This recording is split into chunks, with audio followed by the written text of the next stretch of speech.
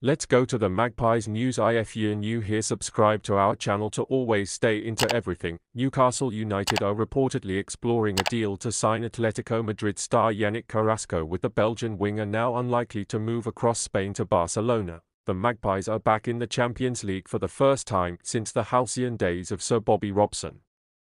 The intervening years have proved tough at times for Newcastle, but under Eddie Howe, there is a growing momentum on Tyneside. Now the club are going places again and seen as carrying real appeal to would-be transfer targets. Newcastle have managed to get one deal over the line early this summer in the €7 million capture of Yankiba Minteh from Odense.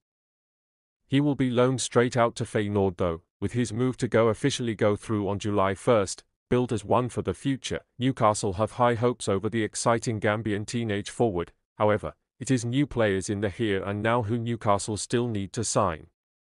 To that end, Howe is looking to make a number of smart deals across the park, with only really the striker position in no need of reinforcing. In truth, the Magpies would benefit from more Champions League experience. As a result, the club has found itself linked with a move for Belgium winger Carrasco. The 29-year-old has a wealth of experience after playing for Atletico in 7 of the last 8 seasons.